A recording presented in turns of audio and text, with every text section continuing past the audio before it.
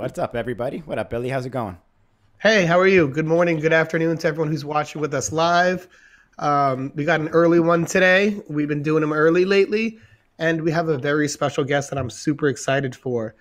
But here we go, Jump Street episode 143. How you doing, Austin? I'm good. I've noticed that we have a big shout out now from the international and European crowd that we do it earlier now because they could actually watch it live too, which is better for them. So we get everybody going in now with the early episodes. Yeah, I like that. We need a bigger audience that way.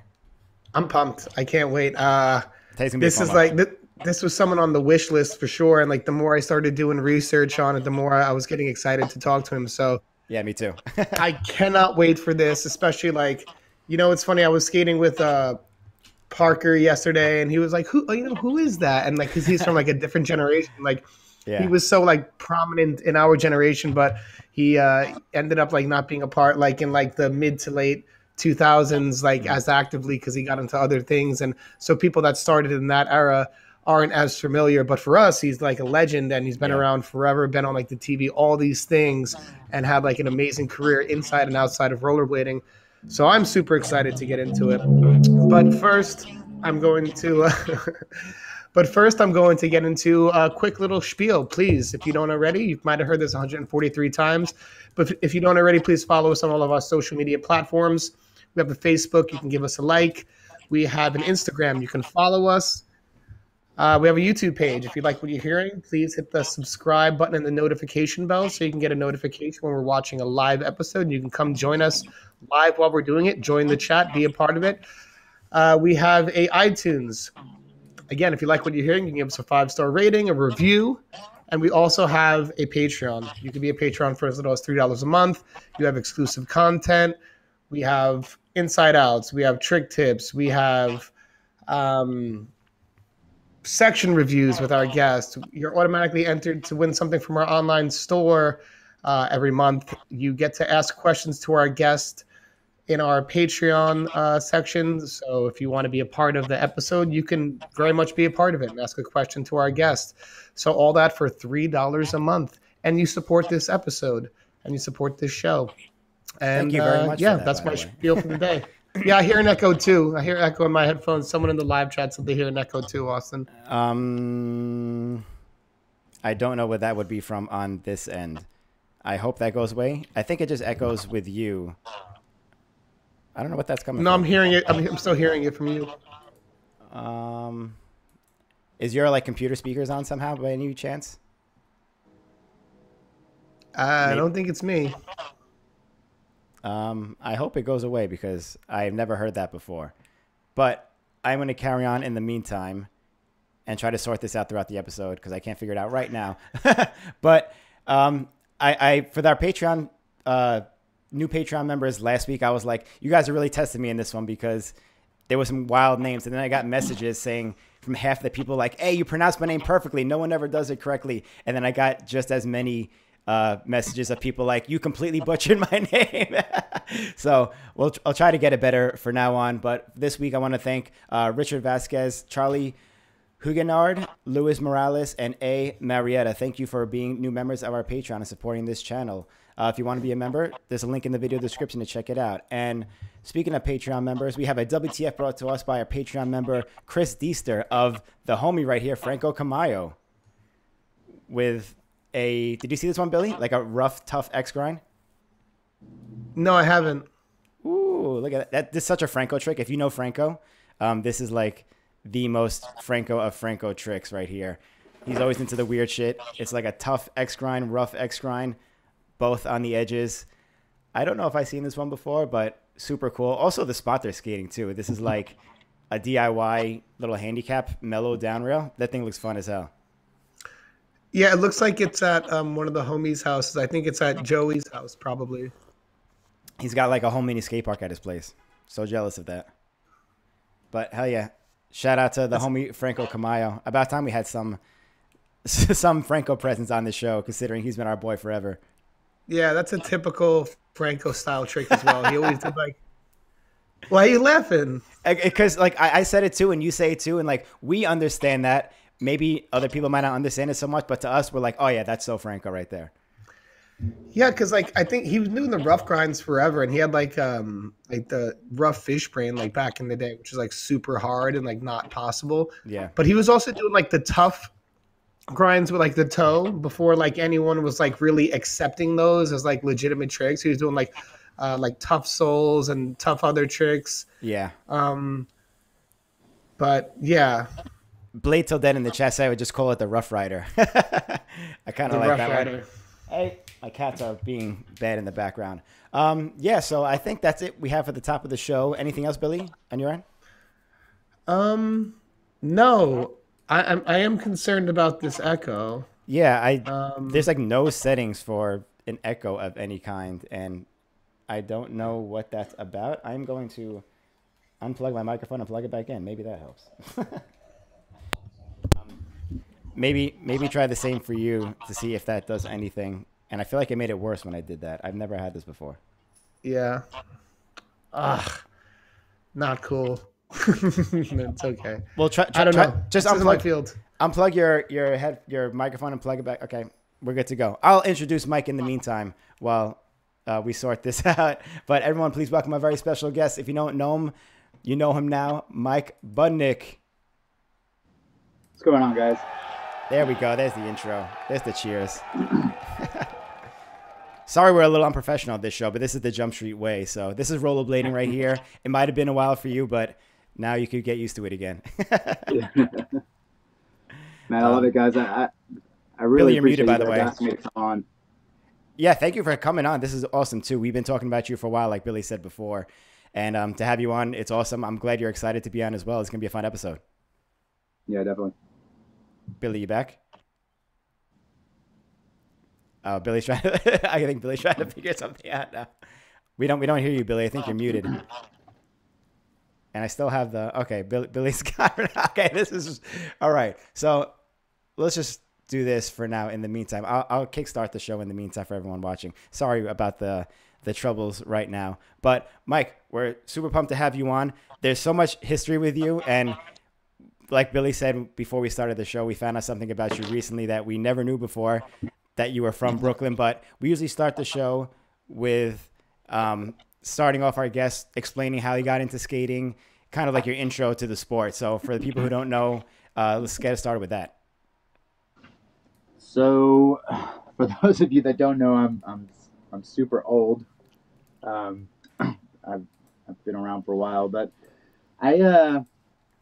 as you were saying, I grew up in Brooklyn, and in Brooklyn we were skating back in, and this is just roller skating. We're like, if I go back into the early '80s, from like '80 to '86, man, if you just wanted to get somewhere, it was either you grab your bike or you grab your skates and you go wherever you want to go. If you wanted to get to the park or whatever, so it was just an effective mode of transportation to get around. And then obviously we'd all skate whatever we saw. We'd jump over things. But in 1987, my grandmother, my mom's mom, bought me a pair of those red and blue with the metal frame Blade Runners that Rollerblade made in 1987.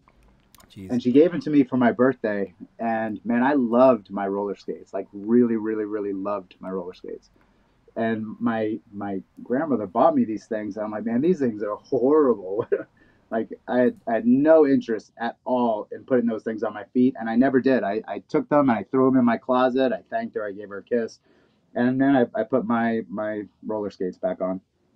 And then it was probably 6 months later, and my skates broke, and my friends were all going out, and they were going to go skate somewhere, and I was like, man, I don't have skates. And then I remembered I had these red and blue things sitting in my closet up in my bedroom. So I went to my room and I started digging through everything, and I found these Blade Runner skates with, again, they were like bright red and blue with this white metal frame with just a bunch of holes so you could put the wheels basically wherever you wanted in the things.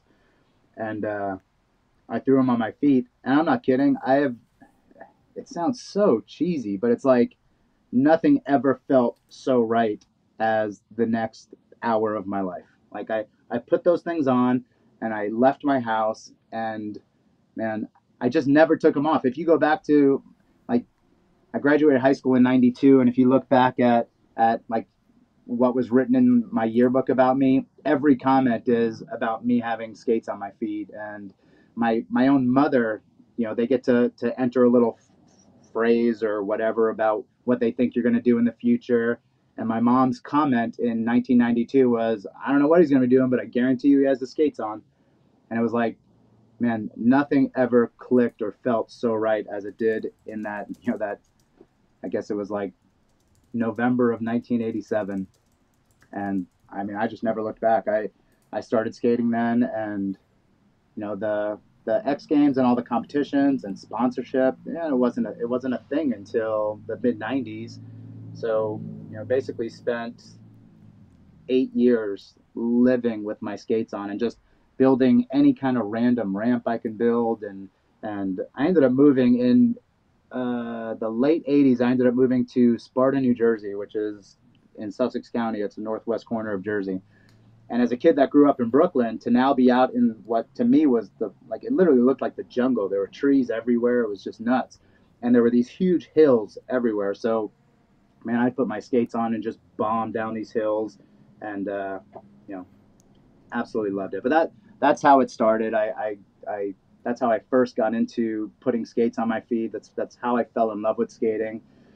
And then when things started to progress through the early 90s, and again, before any competitions, before 95 when the X Games started, there was a bunch of us that got into skating, some of the half pipes that were around, and we started doing shows at state fairs in Central Park, whatever we could find, whatever we could do.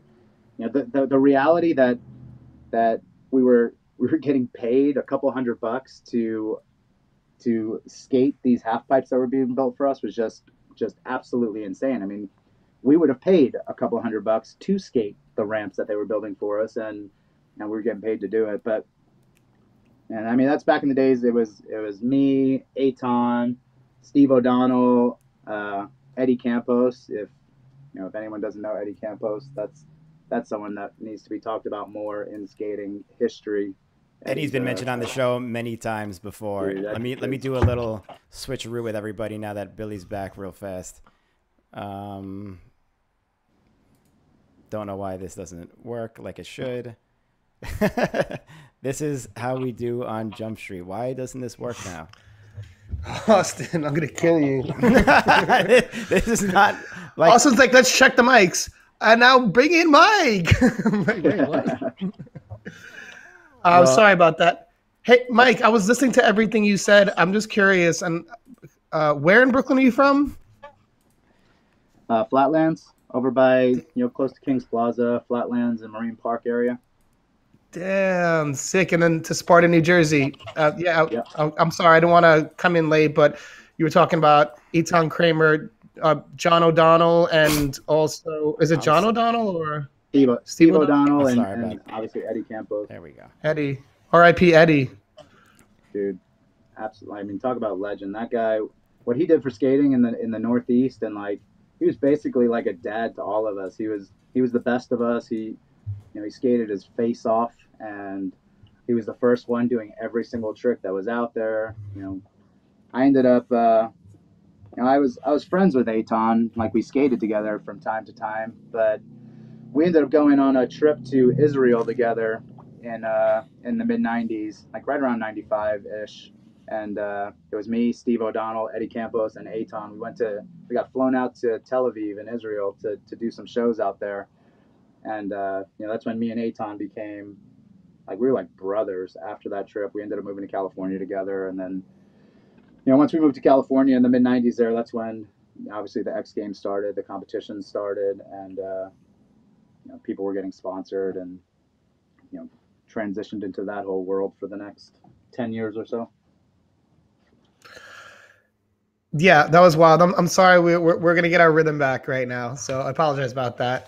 But so yeah, you were around in the very beginning of when the X Games started in 1995, I believe the X Games started, correct? Or was it 94? 94 is when NIS first started, and 95 was the first X Games. And I had decided, obviously there was, before 95, nobody was making any money or doing anything. It wasn't a job. I mean, I still skated every day. I moved to Florida in 93, 94.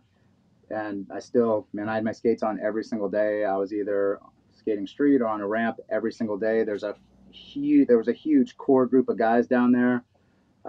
There's a dude named Elmer that, he was like the main guy. He was like setting up shows and just getting everyone to skate every day. I mean, I remember back in those days, we'd go down to Miami to go street skate, and this little tiny dude would show up out of nowhere and just make us all look so stupid.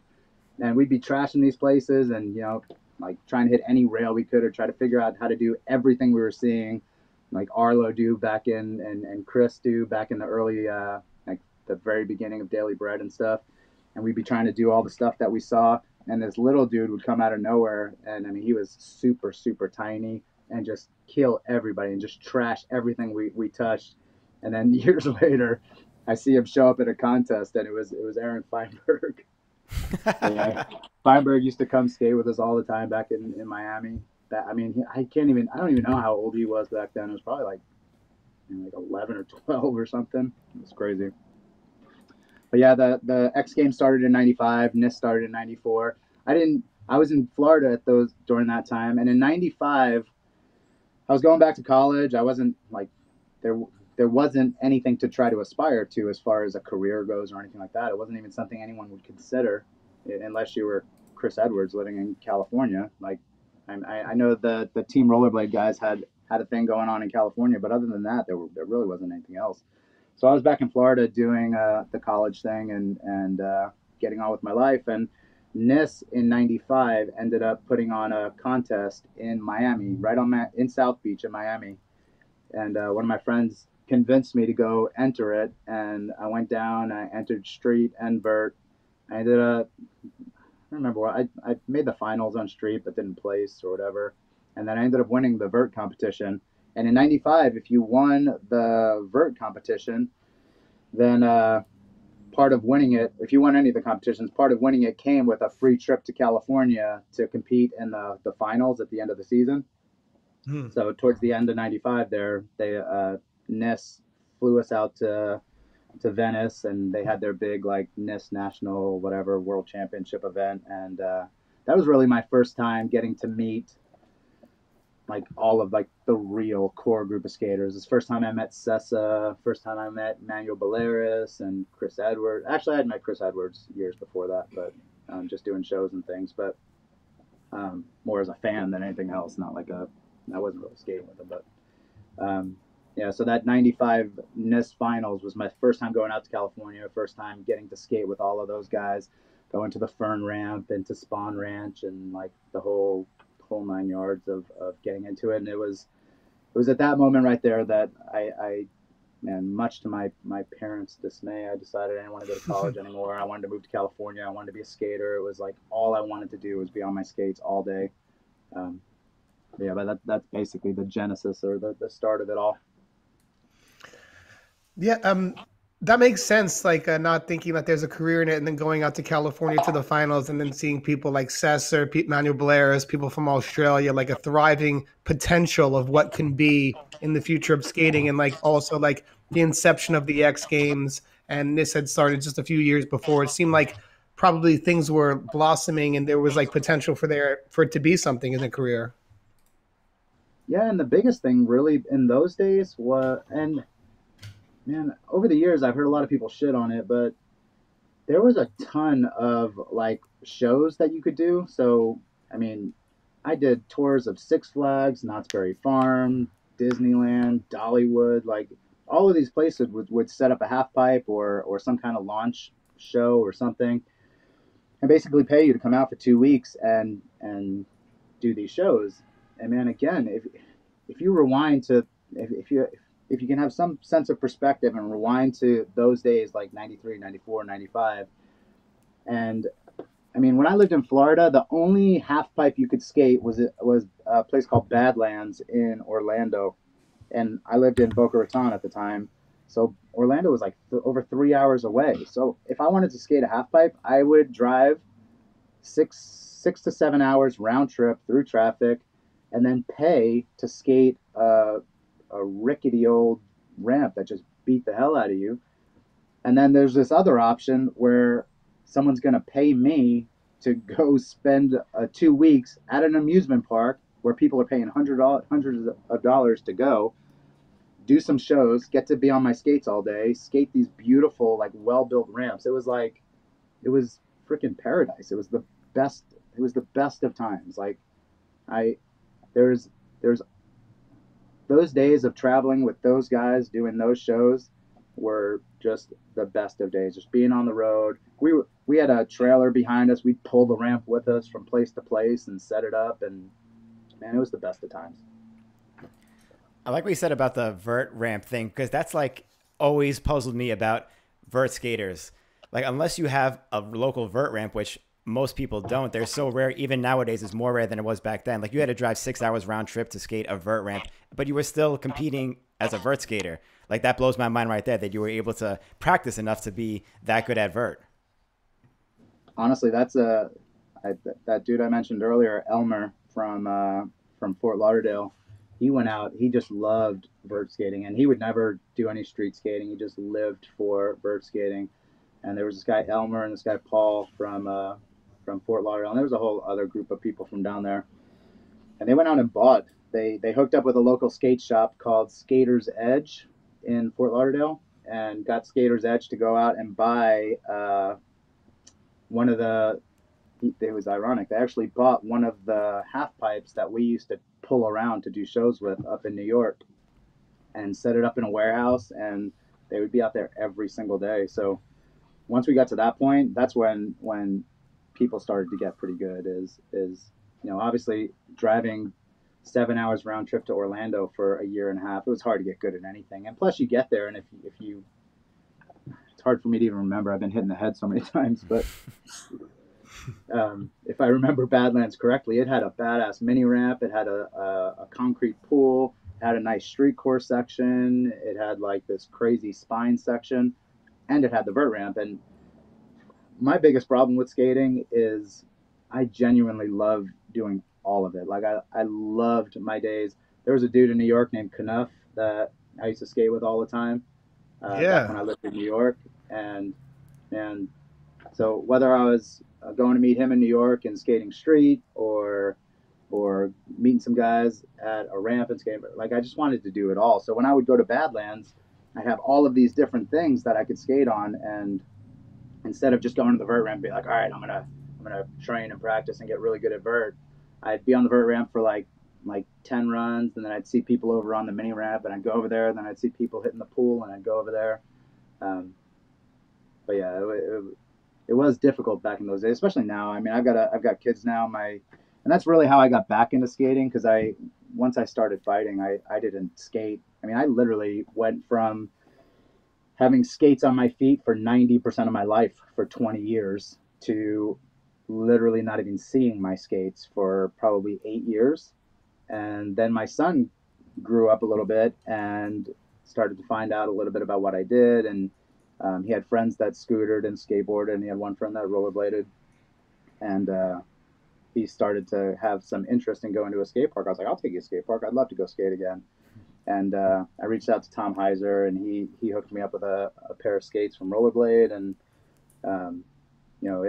it was almost immediate. Like, I started skating again every day, and I just fell back in love with it. Started going to Blading Cup to skate with those guys, and it's just been great. That's so cool to hear about the trajectory of like you skating, going into fighting, coming back, and I want to go more in depth into it. But I've spoken to some bladers who have like left and come back, and I think it's important sometimes to have that distance so you have like the appreciation for it when you come back.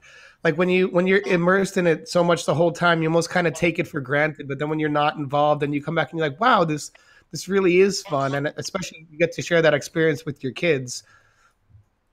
Yeah, and I mean, I genuinely, and this will probably piss people off, but genuinely, I grew to hate skating. Like I got to a point in like after like 2004-ish that, and it was my own fault. Like, it's nobody's fault but my own. I had picked up some corporate sponsors and started to get paid decently, and it got to the point where I went from spending my entire life putting my skates on because I wanted to have them on and I wanted to do something on them, to being told to put my skates on and being told this is what they want me to do with my skates on. And Right. it wasn't even an extreme form of that. It's not like anybody was telling me like do this or you're fired or anything like that. But having that obligation tied to it just sucked the joy out of it. And it's hard. I struggle with it. I there's the side of it that, man, the opportunities that I had and a lot of us had in the late '90s, early 2000s to travel and make some money. Like I wouldn't take that back for a second. It was the reality is it was freaking amazing. It was great. It was such an insane life experience. But it did. It ended up for a while there sucking the joy out of it. And it wasn't until I saw my son on a ramp that it reconnected it for me. It made me like instantly feel that joy again of just to roll around. Like it was something I missed. So it was good to be back. Yeah, you can definitely forget those things. Like when the pure joy of when you start skating, like what it is to just like enjoy being able to roll around and have that experience, the excitement behind it. And then like if you have the opportunity to go pro and you become a pro, it brings all these other factors in that make it less enjoyable because it's not purely about the fun. You're having obligations, you're having to do this. And although it's like, and I can relate to that as like a former pro skater. So like having like, it's like you said, it's a privilege of an experience, but it also like brings all these other elements into the equation where it's like, oh, that's not really particularly, I'm losing the joy for it, or like the simple joy for it. It's Right. cool to hear that you found it back because I definitely know people that have been resentful of skating. Like, I hate this. I want to separate myself from what that brings. And they haven't been able to like rediscover the joy, but it's cool to hear that through your children that you're able to find that again. Mm-hmm. Yeah, it's amazing. And it was such a huge life lesson too, because when I got into Brazilian Jiu-Jitsu and MMA and started fighting, man, I didn't make the same mistakes. I did not. I know now. Obviously, I'm a lot older and I have a lot more experience. Like, man, making money's not difficult. If anyone out there is listening and they're complaining that it's hard to make money, you're just not working. Like it's pretty easy to go out there and make a living if you're willing to do some work. So when it came to fighting and stuff like that, I never felt like, oh, I got to get all these sponsors. I need to make sure that people are paying me for this and that. And I didn't take any sponsors. I got a lot of offers. I ended up taking an equipment sponsor who just agreed to give me a bunch of free training gear so that I can get ready for fights, which I was fine with. I used their gear anyway, so they just sent me some free stuff. But I never, not one time ever in fighting or jujitsu did I ever have somebody. I'm trying to remember because that might be a lie. Maybe someone did pay me once. I don't remember, but it was never a thing of mine. Like I did not want that to ever happen to me again. So I did learn from it, and because of that, I have now, man, I've trained MMA and jiu-jitsu since basically, I wrestled my whole life, but doing like this stuff since 2002, so 20 something years now, and I went and trained yesterday. And I loved every second of it. That's awesome that you were able to like learn from skating to make your next stage in life that much better. Like the MMA, you learn from that, and now that could have been a completely different thing. You could have got tired of MMA after like 5 years for the same thing as skating did. And you speak the truth too, because a lot of I don't know, a lot of our viewers might not know that, but some pros in the past have said something similar to that, where they do get jaded by it. And when it comes to the sponsor stuff, you're from a foreign generation of skaters where nowadays we can't picture like corporate sponsors having to be on like ASA tours, X Games tours, traveling for, like I said, doing shows and stuff like that. Like, that's not so common these days. Being a pro skater now is so much more laid back. Granted, there's not as much money in it, but I'm sure there's like a healthy balance of some sort that we all need to figure out to learn, that where we can make skating and be pro skaters as a living, but be able to enjoy it still, because that's why we do it all in the first place, Right. Man, I'll be honest with you though, that like I still follow it a ton. I watch the podcast religiously. I follow all of my favorite skaters, and it absolutely kills me that that some of these guys are not just getting freaking paid like Michael Jordan type money, because the stuff that's being done right now compared, and obviously the equipment's changed, and the stuff you can use to get better has changed. But man, I watch some of these people's clips and it, like, my jaw drops. It's just absolutely insane what's being done on a pair of skates nowadays. I mean, I always wished I could. One of my biggest regrets is I wish I could go back and articulate better why I skated, because I was different than other people.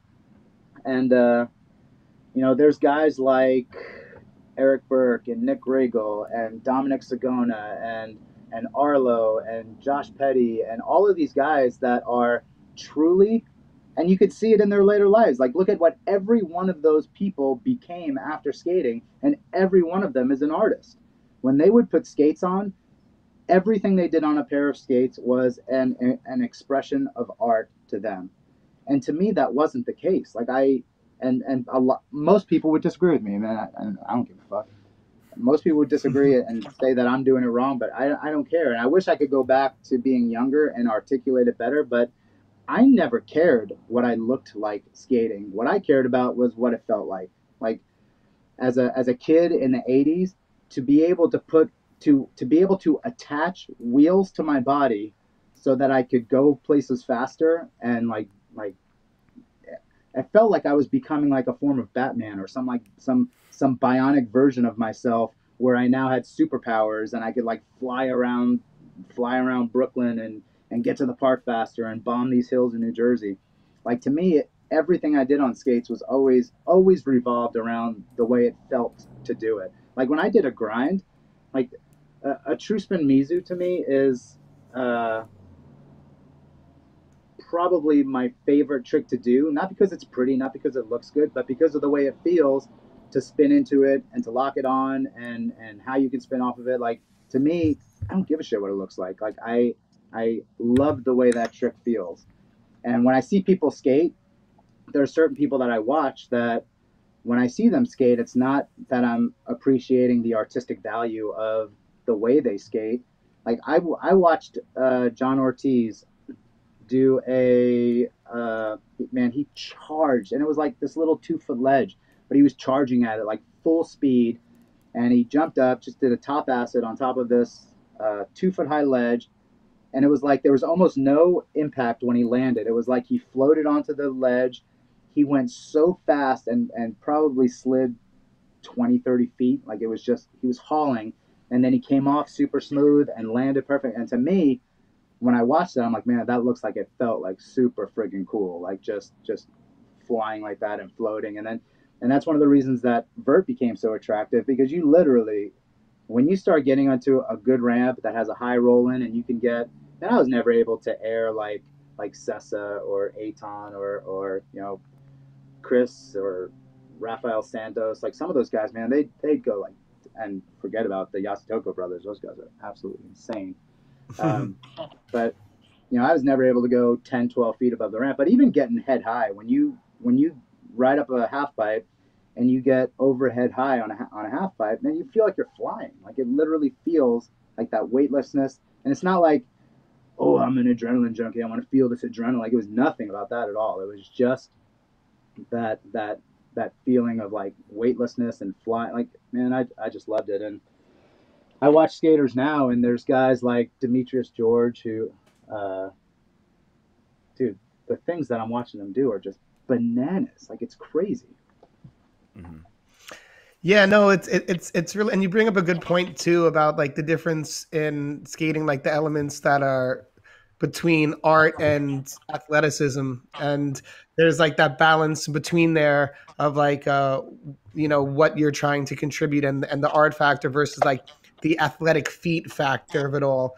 And it's interesting to hear about like the True Mizu was your favorite trick. I would have thought like alley-oop fish brain, because that was like one of your staples on vert. Fish brains, yeah, I remember that too. The alley-oop fish brains and like the Mute 540s and like the staples, like, and I don't know, from the outside perspective, it on this side, it did look like you were going as big and hanging with Sesser and Edwards and all these guys. Yasutoko's granted, they're in a class of their own, but of that era, you were definitely one of the big dogs, especially on vert. And yeah, it was. You don't see as much of that like vert being pushed today because there's not like as much as an incentive because we don't have these big vert competitions. We're not a part of the X Games anymore. So like if people are skating vert, like, you know, Nell Martin to say one, or like Miguel Ramos still maintains like that old art, that older, you know, more traditional art form in vert. But I think you were really in like the era where it was like at the peak of like, I wouldn't say, well, definitely performance on vert was like some of the highest levels happening in your era, but I think it was also like one of the peaks of like the most exciting time to be a vert skater. Like just being such a big fan, like even like when I was looking back on some of the things you were part of, like vert triples was something that was in the X Games. That's, if you think, just thinking about, isn't that is insane. Like vert singles is crazy to me, like just skating a vert by yourself, and vert triples, like, so now you're like bringing in like what was kind of like the introduction into like that, or like how does that even go? Like do you have a team? Like how did that all work The out? choreography on that is insane. Yeah, it's, Yeah, and I loved it, man. It was cool that they were doing something that was geared more towards a little bit more towards entertainment value and fun. And at the end of the day, like, we want eyes. We wanted people to see our sport. We wanted people to watch it, and we didn't have it. God, it's so crazy to me. Like, I started. I don't know if you guys know what a cable park is, but it's a wakeboarding place where you can wakeboard without a boat. Like, I started getting really into wakeboarding, and I now have it. Like, I'm not kidding, 100,000 times the content and footage of me riding a wakeboard, and I suck. I'm almost 50 years old and I'm terrible at it. And I have probably 1,000 hours of me on a wakeboard, and I have like one YouTube clip of me on a pair of rollerblades. And it's just crazy how easy it is now to get views and get people to see it, and to get people to see what's capable and what's being done. Whereas back in those days, man, it was tough. So the fact that the X Games implemented something like that, because triples and doubles and stuff like that was a huge part of show skating. And we would start, basically every show was the same. You would start off by just barely getting to the top of the ramp, and then phase two was you start going above the top of the ramp, and everyone's like, wow, look, they're going higher than the ramp. And then the next phase was you start doing tricks higher than the ramp and getting up about head high and doing like 540s and 720s and backflips and whatever. And then the finale was always throw a couple of people on the ramp. So you'd have two people do something, and then most shows, the finale type thing was a triple stack where you have three guys go in, one guy just rides the middle of the ramp, and it's just basically doing a straight air as high as you can. And then the two people below them would do an over under and cross underneath the guy that shoots straight up the middle, which is one of the coolest. And we used to like take turns on who would get to be the middle, because it's the nuttiest thing you've ever seen. Because you got to figure, totally. say the ramp's 10 to 12 feet high, and you're going to air, let's say 7-8 feet out of it. I'm going to give myself credit that I didn't earn because I don't air 8 feet, but anyway, you air 7 or 8 feet out of it, and you shoot up, and as you turn around and start looking back for your landing, there's two people underneath you that are crossing, and as you become weightless at the top, and as you start to fall, this little magic opening just goes whoop, and you like shoot right through the middle of it. And it's one of the coolest feelings in skating. And I think any show skater from back in the day that did that triple stack, I mean, if you really go back and you look at the stuff, man, Chris Edwards in like 93, 94, 92 even, dude, I saw him do a show with Team Rollerblade at Orchard Park in New York. I actually built the ramp. I helped set up the ramp there. And I think they did a 5-person stack, and it was just chaos. Like, it was absolutely nuts. And they had Jimmy Trimble, Alan Bono, God, Chiasante wasn't there. Chris Garrett, and maybe Pat Parnell. I don't remember. But man, they had 5 guys on the ramp, all crossing over and under each other, and man, it looked like absolute just chaos. I don't know how, and Chris didn't care. Chris would just charge 100% and didn't care about anything. But it was awesome. But yeah, when they brought that to the X Games, it was a little gimmicky, but at the same time, it was something we had all done. If you skated vert back in those days, I don't think there's a single person that skated vert that had not done shows prior to that. And if you had skated in a show, you probably did doubles or triples.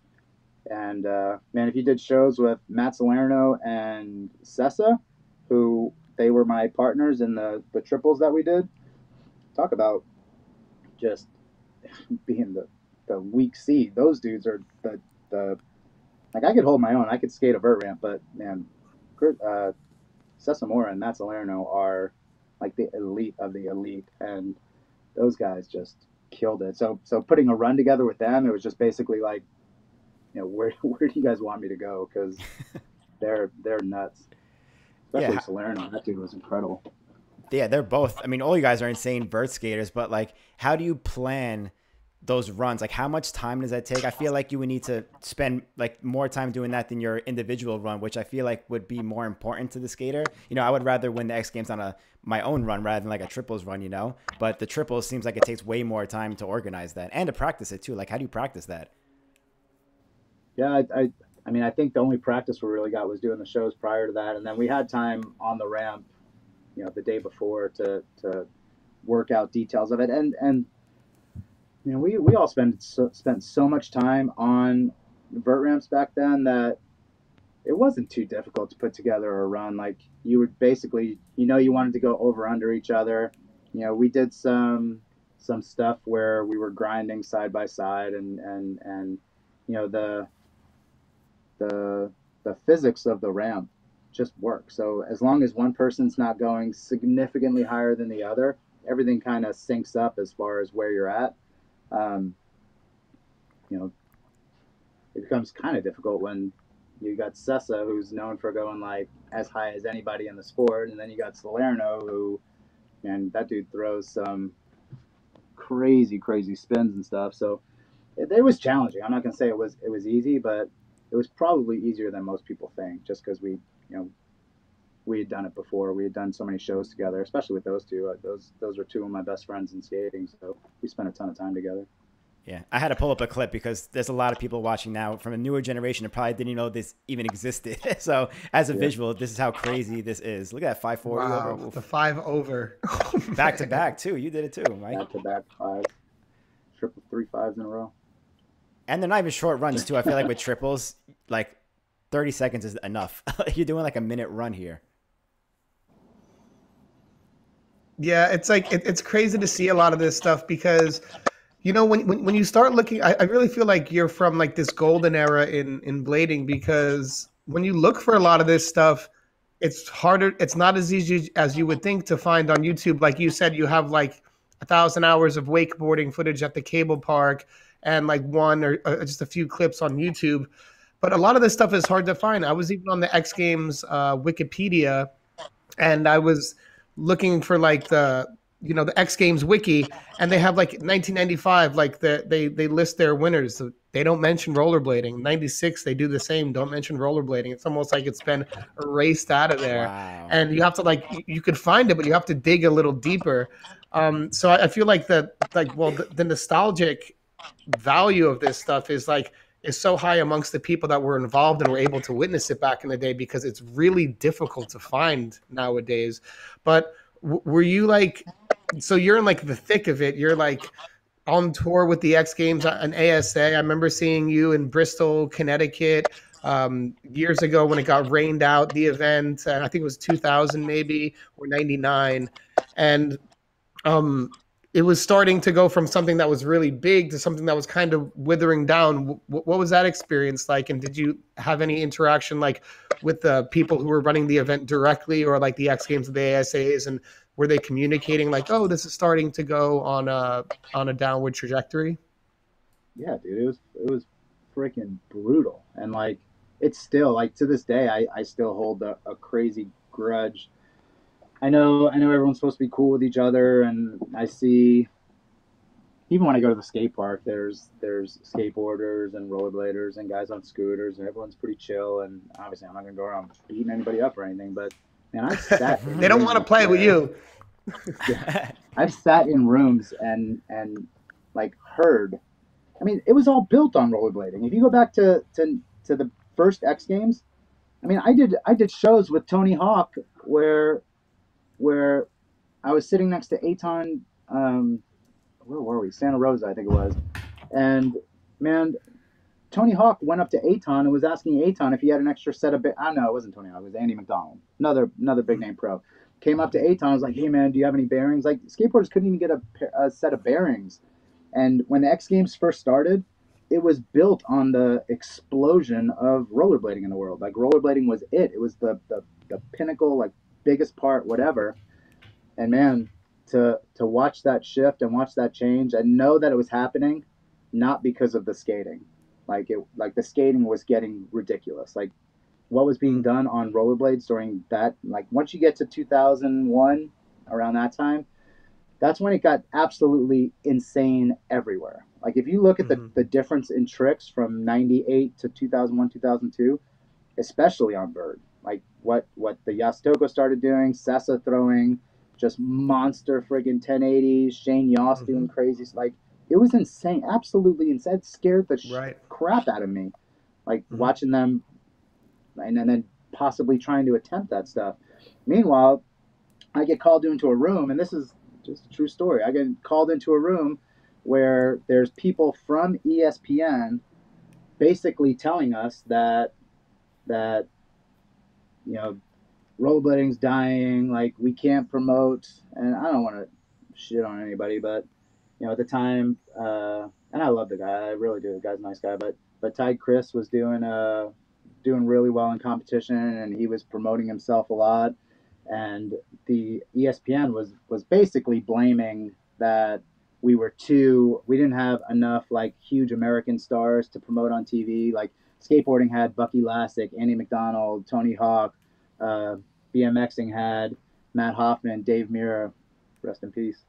And in rollerblading back then, the big names, we had the Yastoko brothers, we had Ty Chris, we had all of these guys that were becoming big, and they were blaming it on that. But then I'd sit in another room where literally the skateboarders are just full on saying that they want rollerblading out, that it's friggin' weak, it makes us look bad, they're whatever.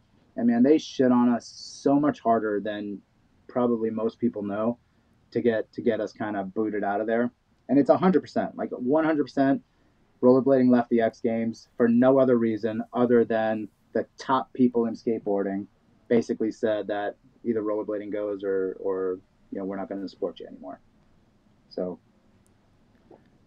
yeah, I was going to ask sorry, yeah, go ahead. No, I was going to ask about the B3 days, because that brings along to when B3 was a thing. For people who don't know, it was bikes, boards, and blades, I guess it stood for. But everyone was together. I mean, it's kind of similar to the X Games too, but they promoted it as all three like together. Was it as bad as it seemed then, or like how was that? Yeah, I mean, ESPN was constantly trying to make sure that like and they catered so heavy to the skateboarding people, and you know, they would try to like push us off the course, make sure that we were nowhere near it when the skateboarders wanted to be there. Man, my oldest friend and the guy who was my best man in my wedding is Todd Grossman, who is one of the absolute original.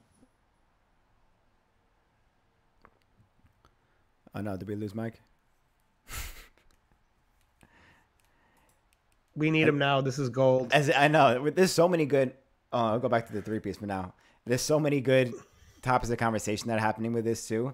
Like so many good like behind the scenes stuff. This is definitely one of them too, and I'm loving this conversation right now. I hope he's just frozen right now. He's still in here, but as if anything else couldn't happen during this episode. All right, hopefully he comes back in a second.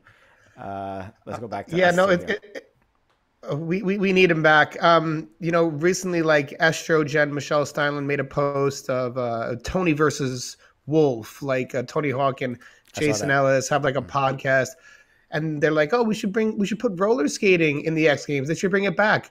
I'm like, Tony Hawk, you're the guy. Like, it was your fault. Like, you were like pushing hard to get blading out of the X Games. And then, like, in the comments, everyone was like, yeah, yeah. I'm like, bro, this guy is so fake right now. I don't even want to read, especially Jason Ellis. That guy was like the biggest hater on the planet. Yeah. But anyway, I'm not trying to go too dark there. But obviously, that's what happened, and it's cool that Mike's there to confirm.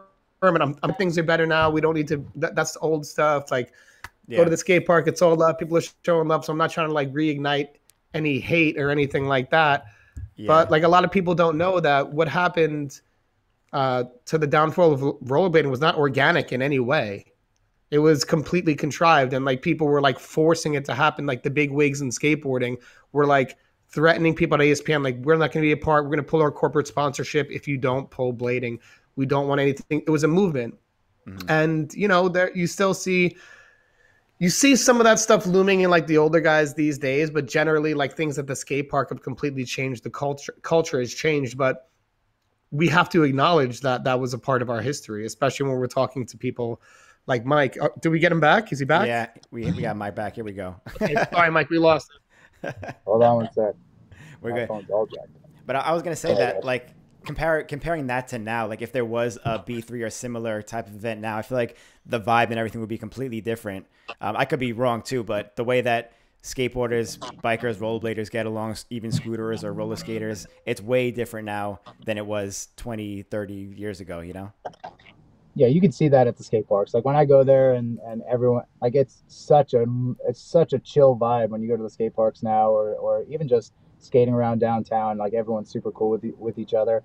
And I think a lot of it just had to do back in those days, there was a pretty significant age gap between the core group of pro skateboarders and the top names in rollerblading, where you had like our best guys, like the guys that were kind of the most famous, especially the most famous US skaters, were all younger kids that were just thrashing it on street. And they didn't want to go, and man, God bless them for it. They didn't want to like cater to the cameraman and sit there and do a bunch of interviews. They wanted to skate, and man, that's great. But on the flip side of that, you got guys like Bucky Lassick on a skateboard what's that other guy, Bob Burnquist or Tony Hawk or whatever, which, and they loved when the cameras came out, and they'd give the camera crew all the time they wanted to promote their sport or whatever. And you know, it just took it in two different directions. But you're right, I guarantee you, if there, and I wish it did. I've heard you guys talk about in the past, you know, the possibility of rollerblading going back into the X Games, and if it does, I'll be its biggest fan, and I'll be watching every single day. But I really hope it does. I think the sport has become something that's just so far above and beyond. Like there's a couple of other sports out there. Have you ever watched guys on BMX now? Like that sport has progressed. Oh yeah. Insane. Like the things they're doing on bikes now are insane. Same thing with snowboarding and same thing with rollerblading. And I think having a platform like X Games to show it to the world, and it would blow up overnight. Yeah, I agree with that. Yeah, I think I agree with you with the BMX too. Like the just like how far they've come in terms of control. Like I remember like landing backwards on a bike back then was like not possible. Now it's like such a standard in their industry. Like they'll do 540s land backwards, and I'm like, what the, like how did they get so good at this stuff? But yes, I also like. It's interesting to hear that from you, because I think the only time we've heard that story is from Arlo. And when we had him on our podcast, I don't think he was willing to kind of talk about it again because he had already addressed it. And Arlo's like, I've spoken about that. Let's move on to new things. But to hear you kind of confirm that is, you know, I think a lot of bladers felt like that for a long time. And there was like a lot of resentment because like I was saying, it wasn't really organic, the downfall, because like the growth was very organic. It blew up very fast. Yeah. And I could also understand maybe the frustration of skateboarding, because there's like these young kids who maybe didn't have the same path, and maybe like a little arrogance was there, and maybe getting some, and they're like, wait, we've been doing this for a while. that all seems to have settled now, where you could look at, well, they kind of killed us in a certain way, so maybe that's why it's settled. And who knows what will happen if we rise up again, or anything like that. But I agree, I would love to see blading on the X Games. Do you think that's something that's possible in the future? Oh, for sure. I mean, I especially with I mean, Chris Haffey's done so much for the sport, just being part of Nitro Circus, and and probably nobody on the planet gets more general public viewership on a pair of rollerblades than that dude. I mean, he does it right. He does it like right. The stuff he's doing is just absolutely bananas. I mean, anybody in the world can watch Shaun White on a snowboard and be like, you don't have to understand like what's going on. Like, it's impressive. You see it happen and you're like, damn, that's freaking impressive.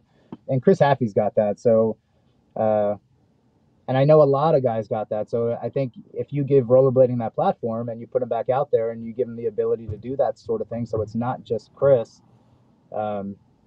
getting watched like that, then man, it's sky's the limit. And I know there's a lot of guys that don't want it. There's a lot of people that, and that's fine. Like, if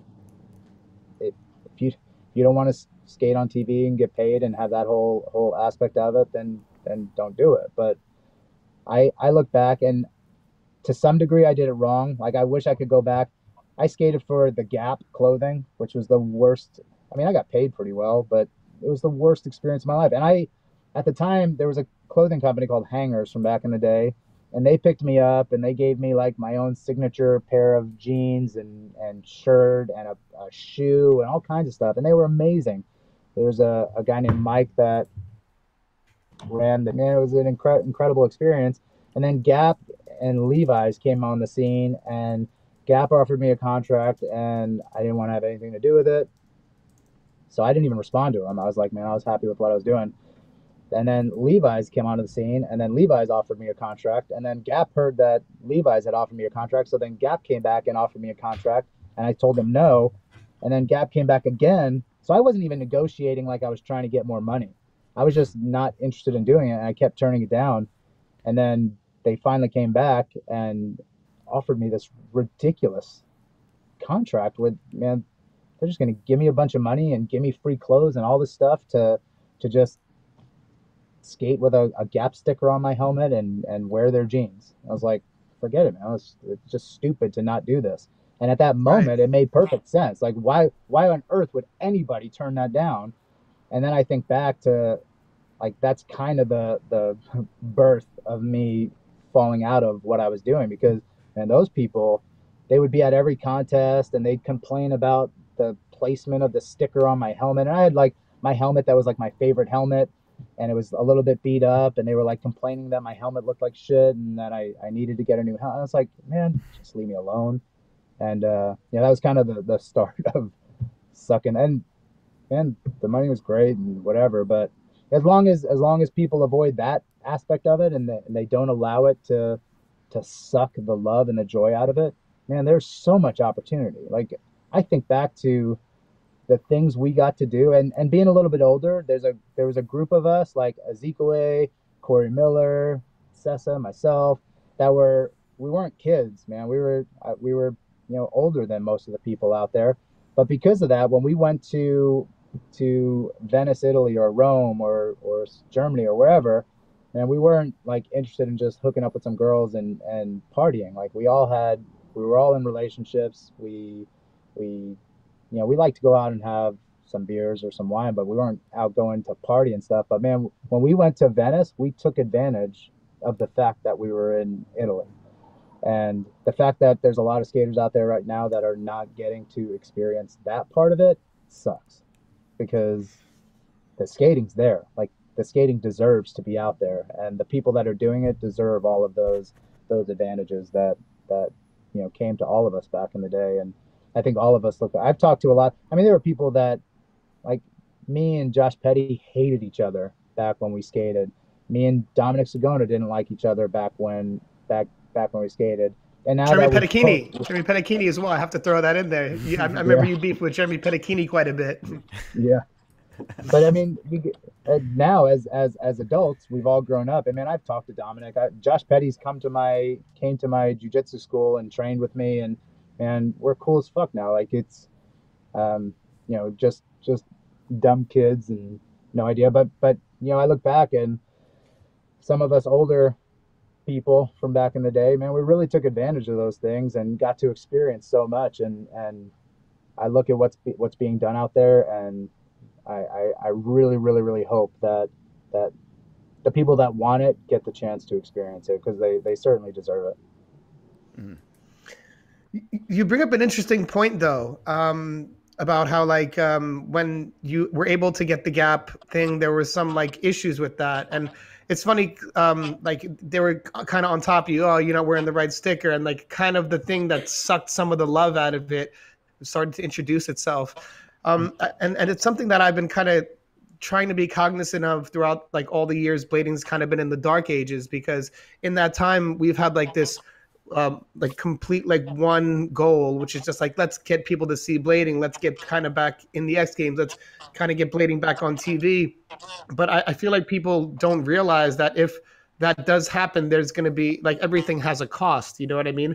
There's going to be some of those other bad elements that start to reintroduce itself. So that's why it's I hope blading gets to a place where the athletes can make money and thrive again and get to have those experiences. But it's also maybe at this moment we should also appreciate where it is now, or because it's in this super honest, healthy, and real place. So it's you kind of sacrifice one for the other sometimes. Do you think that that's part of it?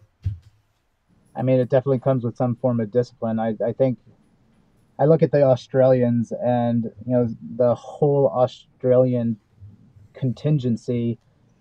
I don't even know if they realize how good they had it, but they had Sessa as a father figure that he was involved in every single skater's contract negotiations, traveling. He really, really, really, really took care of that entire piece of our industry.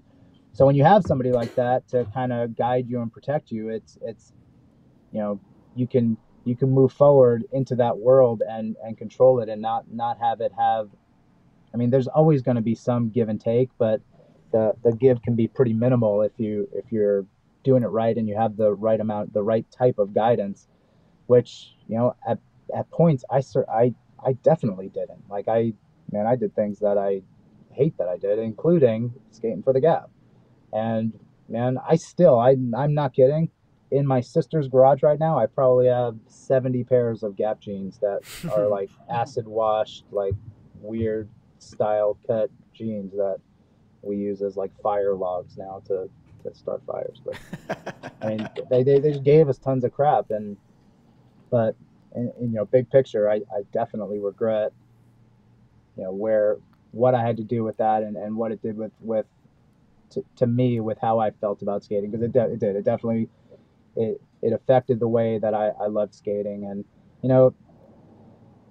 also, back in those days, most of the people only saw each other at contests. So I got a pair of rollerblades in 1987. I spent from 1987 till 1995 skating without even the option of there being a sponsorship. That wasn't even a thing that could possibly happen.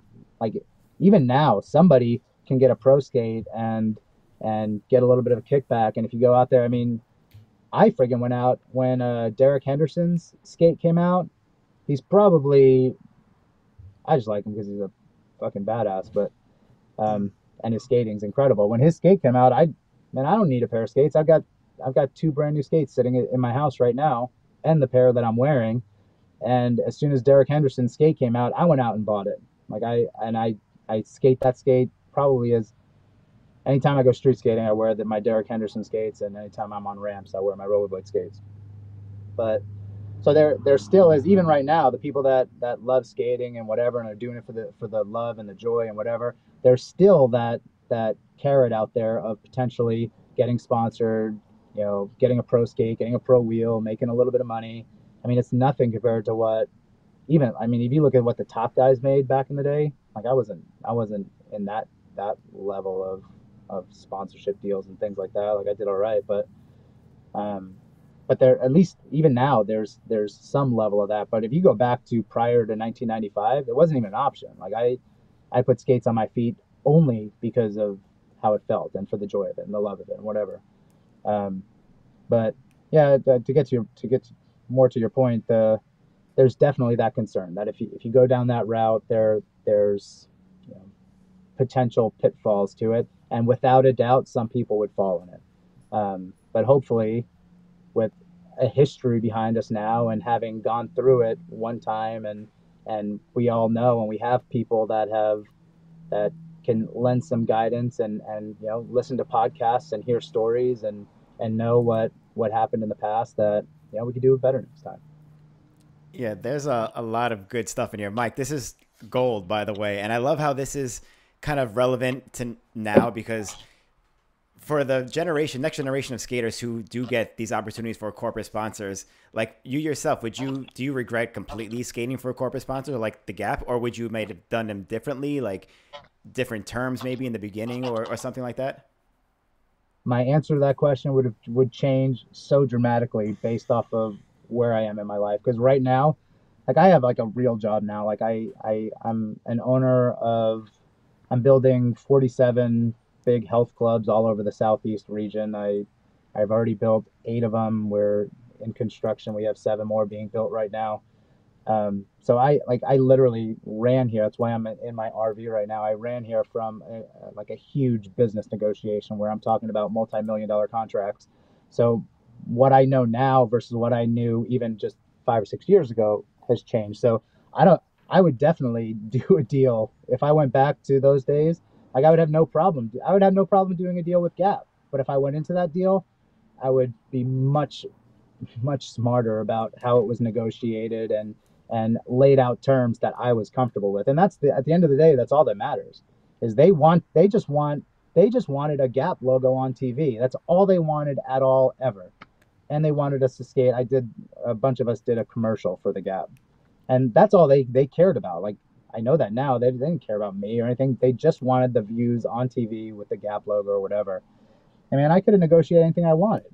And I could have even, taken a little bit less money, but told them that, little things like I'm not changing my helmet. This is my helmet.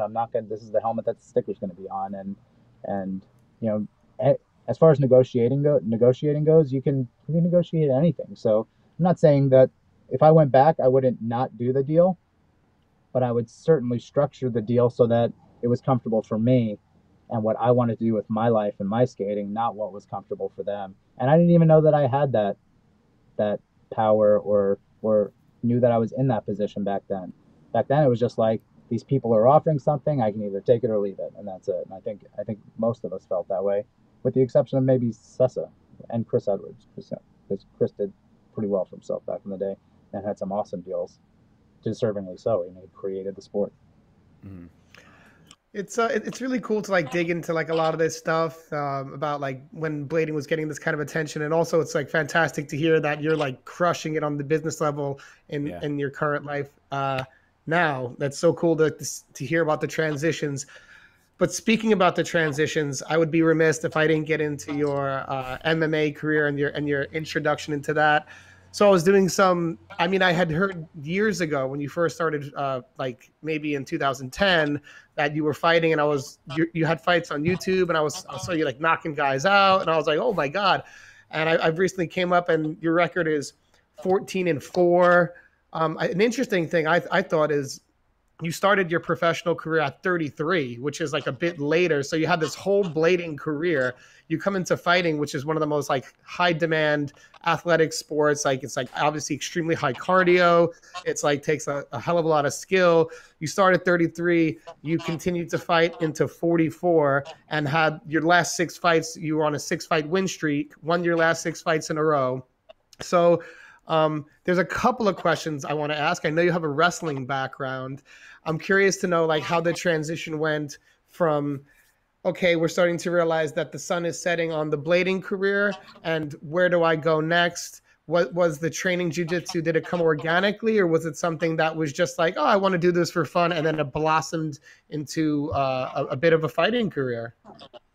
Man, I think every single person that is good at jujitsu has the same exact entrance story, or like basically onboarding story into the sport, because the people that last, you basically, everybody goes through the same thing. And if you make it through that first part, man, you'll never leave. And I just to throw this out there, anybody that's listening or anybody that has never tried it, it is, I mean, go talk to the Monster or Josh Petty, Jaron Grove or Josh Petty.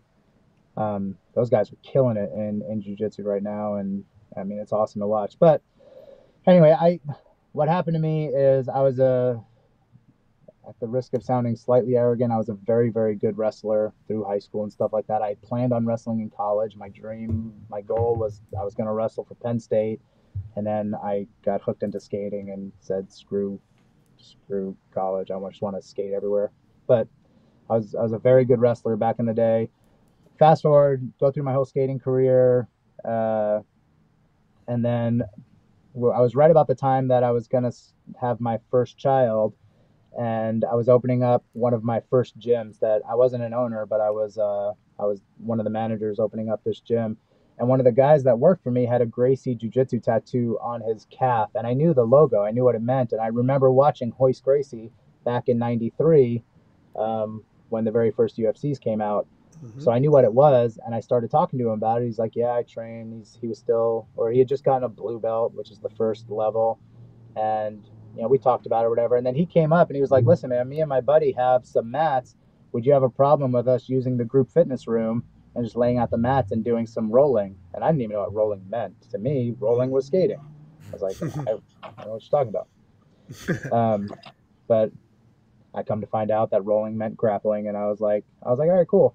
And then he said to me, he's like, do you want to join us? And man, this dude his name was Kirk. He was maybe 5'7", 130 pounds max, like skinny little dude. Kind of, he would kill me for saying this, but he's kind of dorky a little bit. Like, not like, you would never look at him and be like athlete. He didn't look like a fighter. Right. He didn't look like anything. And so he invited me to come roll with them. And I was like, yeah, I'd love to. So I showed up fully thinking I'm going to grapple these guys. And at the time, I was working in a gym, working out all the time. I outweighed them by probably 40 pounds. I was pretty fit and healthy and whatever. Way bigger and stronger than I was back when I wrestled. So I was like, man, this is going to be crazy. I'm going to murder this dude.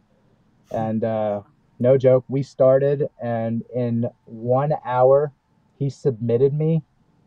If I had to guess, I'd say 50 times, and I didn't do anything. Like, he beat the crap out of me, like bad. It was the most humbling experience of my life, because growing up in Brooklyn, man, I was fighting kids when I was 4 years old. Like, it's in our blood. Like, we were just, you know, growing up in New York in the late 70s, early 80s. It was, you know, it was a pastime, was just messing, like fighting with your friends and stuff. And I thought I considered myself pretty tough. My whole life I've considered myself pretty tough. And here I do. I step into a room with this tiny little nerdy dude, and he beat the shit out of me for an hour. And it was super humbling, and man, as big of an ego blow as you could ever find. And that's the moment where every person that does jiu-jitsu goes through that, and then you have one of two choices. You can either say, that sucked, I'm going to avoid that for the rest of my life, or that sucked, I want to make sure that never happens to me for the rest of my life. And so the very next day, I went to the place where he trains jiu-jitsu. And for those of you that don't know, jiu-jitsu is magic. Like, it literally is like somebody teaching you magic tricks. It's almost not fair. It's crazy. It's absolutely, every single day I would go to class, I felt like the instructor was teaching me a magic trick, and I got to use another human being as one of my props. Like, it was insane how good it worked. And as someone who wrestled and fought my whole life, I had boxed prior to that. Like, it was crazy. And I got hooked. I went to every single lunchtime class. I went to every single nighttime class. I ended up giving every one of his students a free membership to my health club in return for 2 free private lessons a week. So I was doing every class plus taking private lessons for basically 2 years straight, and just was obsessed and got super hooked into it. And then fast forward, I ended up moving to Oklahoma for a job switch, and I had to leave my coach and go train with these other people. Who the place in Oklahoma that I trained at was at that point basically like a fight club type place. It was just you walk in and people are just trying to beat the shit out of each other, which was very different than the traditional jiu-jitsu school that I was at, which was very like respectful and everyone was super nice. And now I'm in this place where everybody's roided out of their brains and just literally beating each other up. But none of them really knew good jiu-jitsu, and I had been training like real jiu-jitsu for a while. And I walked into there with just my jiu-jitsu skills that I had acquired and started doing really, really good, and basically tapping out these guys that were like 10-0 as pro fighters. And anyway, I had no plans on fighting. It wasn't a goal of mine. I didn't train any stand-up. I didn't do anything. I just loved jiu-jitsu. And it was a Tuesday morning, and I showed up for the lunchtime jiu-jitsu class, and the instructor, who's a good friend of mine now, comes up to me. He's like, "Listen, there's an MMA fight this Saturday, and one of the guys that fights at 155 pounds got hurt, and they need someone to fill in. Would you be willing to go fill in?" And I'm like, "I don't know anything about MMA. I don't do that. I just do jiu-jitsu." He's like, "Man, you're doing MMA every day. Like, these guys are trying to punch you and they can't, and you're submitting them. Just do that to this guy and they'll pay you like $3,000. I was like, "Sold. I'll take it." And sure enough, I went out there, and it was my first fight. Dude's name was Josh, and I didn't know anything about him, but I come to find out that he's like a Division I All-American wrestler. He was 6-0. He was the reigning friggin' champ, and they just threw me in there with him, and I didn't know anything about him.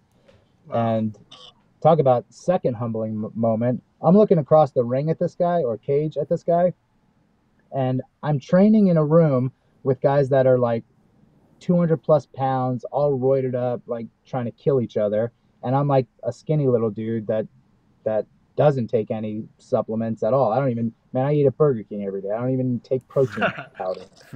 And so I get in the cage, and standing across from me is a guy that's my size. And I'm like, same deal. I was like, just like the earlier with the other guy, I'm like, man, I'm going to murder this dude. Look how little he is. I'm used to training with monsters. And the fight starts. We come across the cage. I go to grab him to trip him to the mat because I don't want anybody punching me or kicking me at all. I just want to get to the mat where I can use my jiu-jitsu. And this dude wrapped his arms around me, and I instantly knew I was screwed because he threw me on my head, and I basically spent the whole first round just trying not to get killed as this dude just beat the living crap out of me. And he didn't land any punches. I was able to control it and do whatever, but man, he had control of me the whole first round. And then in between the first and the second round, one of my cornermen comes up to me. He's like, "Hey, you know you're allowed to punch him, right?" And I'm like, "All right, I'll try that." And we come across the cage in the second round, and the fight's on YouTube, I believe you can see it. But I come across the cage, and I throw a random punch that he wasn't suspecting, and it hits him, and he falls to the ground and then tries to grab my legs. And once he tried to grab my legs, he was kind of out of it a little bit, and I was able to lock up a chokehold, and I put him to sleep. He was like completely unconscious and just laying there. And that was it. That was the first fight, and I won that first one. And I'm not kidding. That was in an Indian casino in Miami, spelt like Miami, but pronounced Miami, Oklahoma, in this tiny little place that held like a few hundred people. And I'm not kidding. The way that felt, again, it goes back to me doing things because of the way it feels more than what it looks like or anything like that.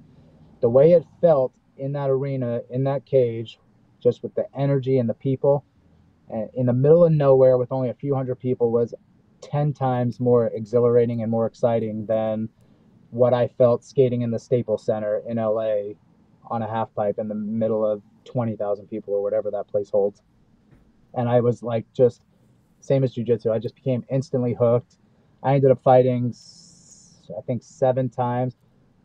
Those records online aren't 100% accurate. I fought a lot of fights that are like, when they're on Indian reservations, they don't get listed on official cards and stuff like that because it's technically not sanctioned by the state if it's on an Indian reservation, which a lot of states back in those days didn't allow fighting. So you'd have to fight on these like Indian casino places.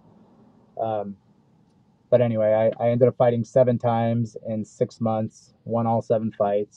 And then that's when I got picked up by the WEC and won my first fight with the WEC, and then went on from there. I love that the WEC had like all the legends were in the WEC. You know, Nick Diaz was Donald Cerrone. Like, just go down the list. And later on, like UFC ended up buying WEC, I think in 2009. But yeah, that when I was going into that, I was like, oh my God, he fought at WEC. That's so epic. That's like fighting in the UFC, I think, for like in like layman's terms, or like, and especially of that time. It's so cool that you got into it at that era. And yeah, like just the timeline of it, like 33 to 44, is insane to me. Like, I feel like health has helped. I mean, I guess this is like a no-brainer because like you're owning these gyms and these health centers, but I'm guessing health has always been like, and taking care of your body has always been like a big priority in your life. Yeah, even back in the skating days, like there was a group of us that we'd go to the gym every day, and it wasn't a vanity thing. Like, we didn't sit there like posing in the mirror like we care about like it just for the people that are out there. And it's kind of funny because I saw later in life all of the younger guys started getting into things like CrossFit and all of a sudden dudes like, I mean, even Arlo is in freaking amazing shape. That dude's friggin' shredded now. Dude's jacked. Same thing with like Right. Randy Spicer, like all these guys like got super into working out, and it's just, man, it feels good.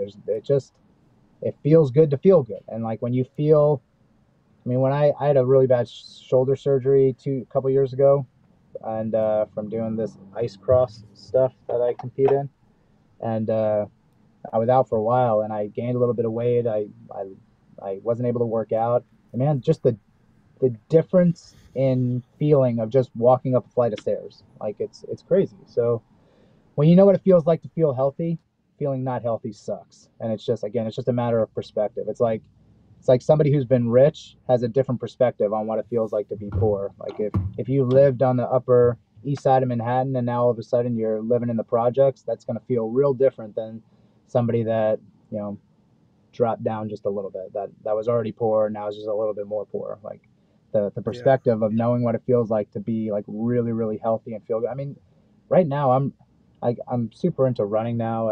During COVID, I decided I wanted to see if I could run a 5-minute mile again, and got into running, and I'm running, like, depending on what race I'm training for, I run like 50 to 70 miles a week now. So I still like and it just feels, like I said, it just feels good. It feels good to be healthy. And so it's always been a huge priority of mine.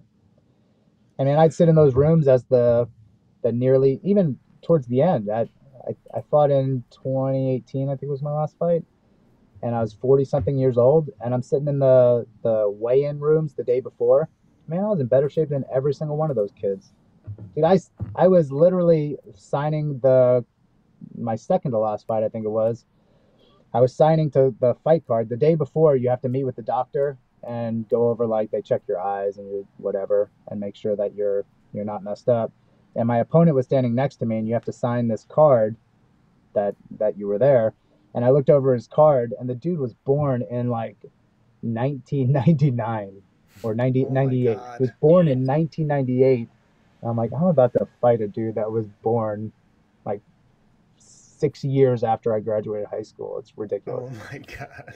But yeah, I mean, but what is age? I've definitely gotten slower, and my reaction time's not what it used to be. But as far as like just my health, I still feel great. Like I do. I take real good care of myself. Yeah, you know, I saw when I was going over your fight record, I saw your last fight, which was a win. I'm guessing the gentleman that was born in 1998, his name was Jay Ellis, and they didn't have any pictures with it. And I was like, oh my God, please tell me this is Jason Ellis, because Jason Ellis is like a super hater skateboarder that like hates. I tried to fight him. No way! Oh God, he's like a 185er, and you're a 155er, right? Yeah, he wouldn't take the fight. I told him I'd fight him in any weight he wants, and he wouldn't take it. He wouldn't sign. What? Oh my God, that would have been so good. But Yeah, first of all, I he's a love that, bitch. and I love that you try to hold it down for blading against that guy, because that guy was like one of the most supreme haters of blading, like outspoken, and which is why I Yeah, thought for sure. it was laughable, like him and Arlo, I mean him and Tony Hawk talking about like, oh, bring roller skating to the. I was just like, man, these guys fake as all hell. But Yeah. question I gotta ask, and I don't want to focus. I want to talk about the ice cross, and we still have a couple more things to talk about blading before we bring in some other questions from the audience. But during that time where I know this was before you were training, but again, like you have some boxing history, some wrestling history, and you grew up in Brooklyn, like fighting as a hobby, like kind of like for fun with friends, like just tussling around and fighting whatever. But during the time when like a lot of those skateboarders were hating on blading, and like the early, like the late 90s, the early 2000s, did any of them ever try to play with you or get fresh with you? I would imagine not. No. No. Are you kidding me? Dude, there was a handful of guys. If you were to put together a list of people out there that could really hold their own in a fight in all of those sports combined, there's maybe like 5 people. Like there's a BMXer named Kevin Robinson. That dude, I wouldn't want to fight. I would, even as trained as I am now, I still probably wouldn't want to fight him. Dave Miro was scrappy as hell. That dude, I actually helped him one time in a fight. He was fighting, God, I don't remember the guy's name, some other biker guy. Dave Miro could fight. I would never fight Ezekwe. That dude, I watched that dude punch a friggin' oak door down with like a palm strike. Wow. I don't touch that dude. But yeah, man, like skateboarders talk back in those days, at least they talked a bunch. But if you were in their face, or if you were anywhere near them, they were nothing. Yeah, Especially the ones that talk the it's good most. to Like, know. man, Jason Ellis he like trains in boxing and kickboxing. He has an MMA fight, and dude, he has a show that he puts on, and man, I offered to fight him. He's like, you get to fight a rollerblader on TV, whatever, and he wouldn't sign. He wouldn't do it. We had people call into a show to try to set it up, and he wouldn't take the fight. Damn. So Makes he's out sense. there. He's got too Someone much out to there knows lose, him. It's got Yeah. too much No, to lose. I mean, it makes sense. Like, it's like him getting his ass beat by rollerblading would completely destroy his whole brand. So Yeah. probably best to stay away from it. But something I would have personally loved to see. Yeah. Okay, so it was cool to touch on your fighting stuff. I mean, it's so much to touch on with you, and I know Austin has things to say. But can you explain ice cross to us too? Because this is something I didn't know that you did. What is that? So ice cross is Red Bull back in the day. They do all kinds of random crazy events. Just the crazier the better, just to promote their brand. They started something called crashed ice, which it's basically border cross but on ice skates. So they build a downhill course out of ice that's got like big ass jumps and turns and whatever. And then the cool thing about the sport is it's so simple to explain. You take 4 guys, you start them at the top of the mountain, they race to the bottom, the top 2 go on to the next round. Then 4 guys start, top 2 go to the next round until you're down to 4 guys remaining. Those 4 race to the bottom, and then you have first, second, third, and fourth. And it's like you're on a course that at a lot of places is only like 8 feet wide, solid ice, going down a mountain with like full like huge jumps where you're clearing doubles that are like 20, 30 feet. And there's a bunch of, like, the Yasutoko brothers have done it on some of the bigger shows when they went to Japan. Richie Velasquez's kid is amazing at it. That dude's bananas. Like, he competed in the whole junior circuit and like basically won everything as a junior, and then also competed in the senior division and held his own with like the best in the world. So Richie Velasquez's kid, Jojo is phenomenal at it. But I grew up, growing up in the Northeast, I've been playing ice hockey my whole life. And it was like I'm watching this sport where if you were to take the three things I would say that I've done the most in my life, it's fighting, skating, fighting, rollerblading, and hockey. And here's this sport where you're basically on hockey skates, going down over jumps and stuff and bombing hills while fighting other people down to the bottom. And you're not really fighting, you're not hitting people, but there's contact. Yeah. And I was like, man, this is like a sport that was created for me. And I've always wanted to try it, and I never did it. And then finally I figured out what I needed to do to get involved and at least try out for it and do whatever. And they got a really, it's a super small community. It shouldn't be. It's one of the, if you watch one of those things live, it's so impressive to see in person, and it doesn't really do it as much justice when you see a video of it or whatever. But man, it's nuts. It's absolutely crazy, and it's super fun, and the people are cool, real welcoming, and they do a real good job of letting people come in and try it. And this last event I just did, they had one in Maine in February. I took my son up to it, and my son competed in it, and yeah, it's super fun. It's crazy, but it's fun. And like I was saying earlier, I ended up taking a fall, and it wasn't anything crazy. I did the Winter X Games in skiing back in 98, 99. And in the prelims ended up taking a super, super, super bad fall. And I fell from like 40 feet just straight to my back. And I ended up walking away from it, but I like literally hung up my skis after that. I never wanted to ski again. I was like, it was crazy. And then I go on this ice cross thing, and I kind of like tripped. I didn't even like really fall that hard. And I caught my arm weird. Plus I'm 100 years old now, so my body's not made of rubber anymore. And I snapped my rotator cuff, my labrum, my bicep tore, and I basically lost almost a whole year just trying to get surgery and recoup that. So my worst injury of all of the things I've done is now from a stupid little trip on a piece of ice. But anyway, I've gone back now for the past 3 years since that happened, and I've done the events they have here in the States every year, and I have no like aspirations or expectations. It's just super fun, and it's a good community. It's a fun trip, and it's a good time. Yeah. Your athleticism I love that is you're so still diverse. doing that. Yeah, I'm about to say, like, your athleticism is so diverse. Doing that, skiing, MMA, rollerblading, you do it all. And you kill it in all of them too, which is amazing to see. I wanted to kind of bring it back to skating a little bit, because when I think about Mike Budnik, one of the things, I have a clip here actually. When I think about Mike Budnik, one of the first things I think about is in Hoax 7, when you, Scotty Crawford, Santiago, Blake Dennis did this weird ass launch ramp into like a lake. And this is something that's like so cool. It's so different. It's so like unique just because you have a whole crew doing this, like jet ski. Someone had to build this massive ramp this before, like the mega ramp before Nitro Circus, obviously. I'm just curious how this whole happened. Like what was involved in making this possible? Like whose idea was this?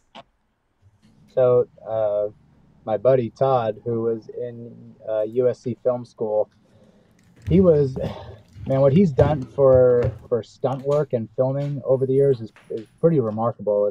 It's unbelievable. He's written books and stuff now, and to him, really, it was just about experience. It was just about getting out there, and he did it 100% legit. Like he got permits, he had safety crew out there, he built the ramp. Like it was 100% legit. It wasn't like every other scenario ever where you just sneak to a spot and try to get some good footage and whatever. Like it was 100%, and he was doing it as a learning process, just because it was the field that he was obsessed with, and like it's what he loved to do more than anything in the world. And the flip side to that is we just got this super cool experience where me and Santiago, and back in those days, Scotty and Blake used to stay at my house for weeks when they'd come over to the States. So we'd go skating at like RSA and skate every day. So this one time Santiago happened to be staying at my house as well, and my buddy Todd called me and he's like, wants to do this thing, and I'm like, man, I got the best guys here, let's go do it. And we we drove out there. I don't even remember the name of the lake. It was like Lake Mead or no, it wasn't Mead. I don't remember. Like I said, I've been hitting the head a lot. But we rented a boat, drove out to this huge dam, and literally spent the day in the sun skating with good friends. And man, it was a blast. It was super, super fun. I almost friggin' died though. We didn't really realize that the ramp was just plywood, and the ramp had gotten wet. And there's one time where I think there's a shot of it, but it doesn't do it justice. But man, you slipped out on the backflip, right? Slipped out. Yeah. And you can't see. Again, video doesn't do things justice. But man, that dam was stupid steep. Like, it was scary. Like, there was a point where we wouldn't go up any higher because you were just going so fast. You started getting speed wobbles. It wasn't like this clean mega ramp where you're just going down a nice smooth. I mean, it was sketchy, but same time it was super fun. And I mean, I bet if you asked Scotty and Blake and Santiago, they'd tell you the same thing. We had an absolute blast that day. Yeah, it looks so fun, and it's cool to see stuff like that happen in skating, because it's not just like someone going out and doing a skate trick and filming it. It's like a lot of work went into that. A lot of money went into that. Oh, no, we lost Mike again. All right, let's go back to just us two. It's cool seeing stuff like that, and I want to see more of that stuff in skating. Just a lot of more effort than just going out and filming skate clips, which is fine too, but just to see something different, something like that nowadays would like probably kind of go viral. Like a nice crew setup, make a nice little video, and just not everyone launches into a lake like that. So just the idea of that was really cool, and I thought that if someone did something similar to that nowadays, that it would get like a lot of traction, and maybe like some outside eyes would see something like that. I didn't know if that was like the back end of what he was trying to do with that, or what they were trying to do with that, since that wasn't really his plan, I guess. Yeah, I've never seen that clip, to be honest. And that looks like a lot of fun. And I can imagine that's, despite it going into water, like it's really scary to go that fast to any ramp. Downhill. Yeah. And that was before like the mega ramp days. So it pretty much was like, I guess if you want to say like a street version of a mega ramp, because it's just straight cement. And he said like you get the speed wobbles dropping in any higher. And that was like back in the day, probably like 55 millimeter wheels, like not even bigger wheels like you would do nowadays. So I can only imagine how that felt doing that, but probably a ton of fun also. You just launch in the water like that, get picked up by a jet ski, and just dragged back to do it all over again. That looked it looked so fun. You probably need a new pair of skates though, right? Like how many times can you rip it on the same pair, you know? Well, when you're sponsored in pro, I guess at that time you could get away just with like another pair per try. Yeah. Exactly. Rollerblade be like, okay, you're gonna do this cool video? Okay, we'll send you 10 pairs of skates, you know? They had that money back then. That was like when Louis first got on Rollerblade. He was like, I'll be on Rollerblade, but can you send me 20 pairs of skates so I could give to people in my neighborhood? Like, that was just like the money it was back then. Yeah, I mean, it's insane. And I honestly, like, I know we lost Mike. I hope we get him back soon. But yeah, just even doing like the research into like learning some things about him during this podcast, like the fact that he's from Brooklyn and all of us are born there, the three of us, is cool to know.